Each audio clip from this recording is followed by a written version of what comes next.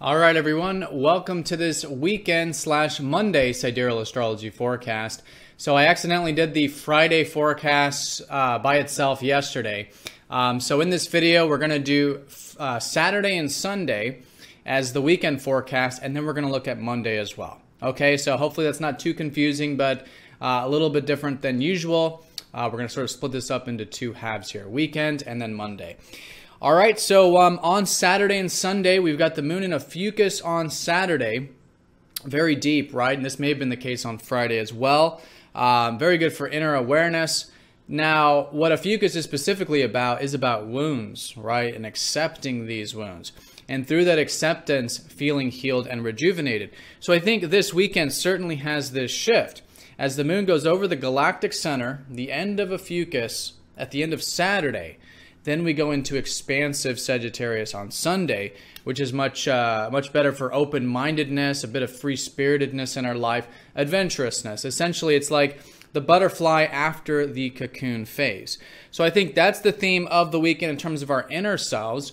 But our outer self, the sun, has been in Aries, and so it has been a good time for focusing on our personal needs, expressing ourselves, being direct. But that's also starting to shift as well. The sun is shifting into Taurus here Saturday, Sunday, putting more of a focus on our values and perhaps the material aspects of life. So you may find that you're wanting to take things a bit slowly, a bit steadily, enjoy the simple pleasures of life, and it is a fantastic next month plus with the sun in Taurus. All right, so that's the placements, and then on Monday we still have a Sagittarius energy and some things to learn about the life path. But let's go and look at this in more detail when we return.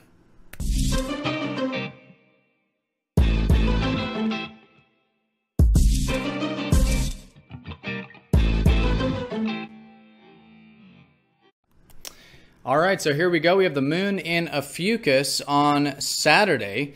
So yeah, fucus is all about healing, right? It's the serpent's bearer, becoming aware of and accepting all aspects of ourselves and of life, even the ego and the deeper aspects of self and the instinctual, right? That's the serpent, right? The quote-unquote lower aspects of self. And so as we learn to work with this, we accept it, there's a tremendous healing in this process. And that's essentially what the moon over the Galactic Center will feel like as we go into Sunday, which is much more of an expansive worldview. Sagittarius, really good for philosophy, a bit of adventure in your life, just a bit of that free-spirited feeling.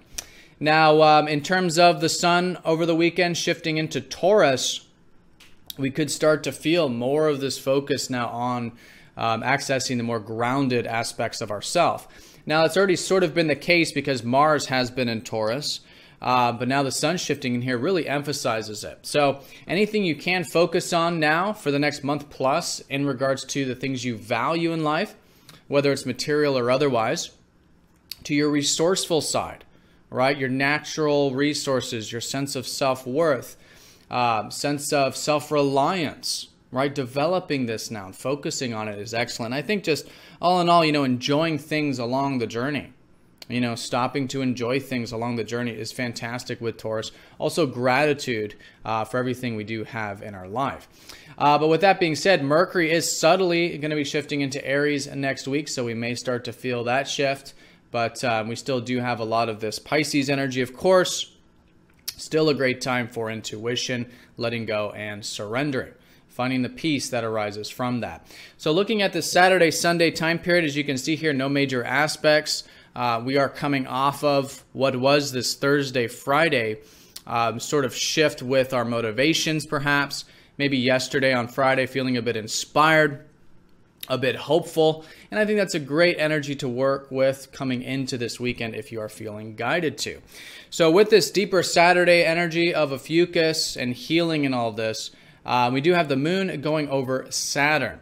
And the reason this is significant is because next week we have Saturn trining up to Uranus exact. And this first started back in late December.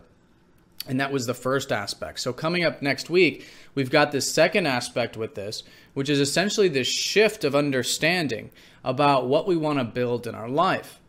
particularly what we want to build that is an expression of what we're truly about, right? And is an expression of what gives us freedom in life, what gives us excitement. So although we're not quite there yet, we could be feeling this, maybe inspiration, yet grounded energy here towards the second half of Saturday. And I think it is great to work with it in that regard. Anything that does require a bit of free-spiritedness, individuality, progressiveness, technology, friends, groups, innovation, anything that is about that progressive nature of yours, I think is fantastic to work with. And anything that also does require a bit of patience and discipline, which I think is linked there. All right, now Mercury is going to be trining up to, or the moon's going to be trining up to Mercury and this North Node trine. So we have a grand trine here the second half on Saturday. And the reason this is significant is because this is happening on Monday. So Saturday is kind of a glimpse day. We kind of get a glimpse of what's in store next week. And with the trine to Mercury in the North Node, this could be specifically learning about our life path. There seems to be some sort of insight, some sort of shift taking place. Again, more so next week, but certainly Saturday. And this could be about what gives us passion, what gives us enjoyment in life. And this is essentially what's been the North Node in Leo. So with Mercury trining up to Leo, there's a lot to learn about this going into next week. What it is we enjoy, what it is we're passionate about. Learning more about our self-expression, even our creative side perhaps. And so, yes, the second half of Saturday could be emphasizing that. Just a lot of supportive energy for learning, communication, expressing ourselves, and I think fundamentally learning about what that passionate life path is that's been unfolding this last year and this year of that, discovering what it is we enjoy and what sparks that inner flame. All right, so so that's the most active part of this weekend is this Saturday, the second half. Then, as I said, as we go into Sunday, we do get a bit of a pause with the lunar aspects, which could give a bit of space in our daily life, which is nice, but certainly great for, again, that Sagittarius energy, open-mindedness, philosophy, discussing higher things, pondering the meaning of life, doing astrology. All of this higher stuff is fantastic. Maybe the second half of Sunday, it might be collectively hard to enjoy things on a minor note. I think being aware of and being grateful for what we do have in our life, and even the people we have in our life as well. And if it is a sort of disconnection there, or hard to connect, whether it's with the things we value or the people we value, I think it's excellent to just bring that extra conscious attention there and do whatever it is that we feel like is the right step, the grounded step. In relationships, maybe the cooperative harmonic thing, which is all about the square to Venus. All right, so that is the weekend in a nutshell. It's essentially two halves here, right? We've got Saturday, deep healing, accepting those wounds leads to this, which I think is going to happen naturally, this more open-minded perspective of Sagittarius, making it great for anything philosophical or adventurous. So now let's look at Monday separately, just so there's no confusion here. So Monday, we do have the moon still in Sag. Okay, so coming into the week, I think it is great for continuing with that expansive worldview, even to examining our belief systems, because our belief systems are so important to the manifestation of our reality. And that's what Sagittarius is about seeing the bigger picture, and through that, gaining a sense of purpose and direction and connection to life. And so I think that's going to be the general theme in terms of how we're feeling on Monday. So here's the Monday aspects. And as you can see here, Mercury trining up to the North Node, as I was saying, is really the emphasis coming into this week. So this is where I think we can learn a lot about our life path. I think we can learn a lot in general on Monday. But again, I think it's about that passion, right? North Node in Leo. What it is that excites us. What it is we enjoy. Or maybe for some of us, it's more mild. Maybe it's simply connecting to some hobby or interest, or creative projects, or simply expressing ourselves. But the point here is that this is the direction life has been taking us all collectively last year and this year towards discovering our unique passion. And I think there's certainly something to learn about it. And again, as I said before, it is great for communication, learning, and just being open-minded in general, especially with Sagittarius energy. All right, so on a secondary note to this, we could be feeling the first half on Monday, maybe a bit over-under extreme with the buoyancy. The moon will be squaring up to Jupiter.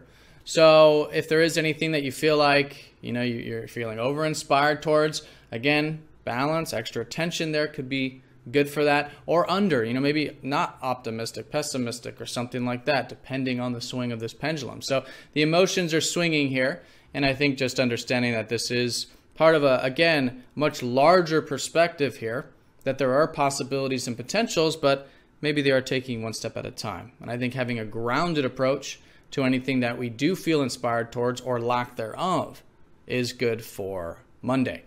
Now, I think the most impactful thing probably on Monday will be the second half. This will be the moon conjoining up to Pluto, suggesting that there might be some breaking of patterns. And again, changing of our belief systems. Pluto has been transiting that Sagittarius and over the past many years, helping us shed any old skin, any old beliefs, any unhealthy beliefs, limiting beliefs. And so if you do feel like there are some patterns you can break, maybe even some fears you can face to expand those horizons on Monday, I think is fantastic. But I think it's more of an inner process here, right? And through that inner process, then it might mirror itself in the external reality. All right, so have a fantastic weekend and Monday, everyone. Thank you again for all of your likes, comments, and shares and supports with this channel. But yeah, have a great one, and I will see you all on Monday for the Tuesday report. Take care.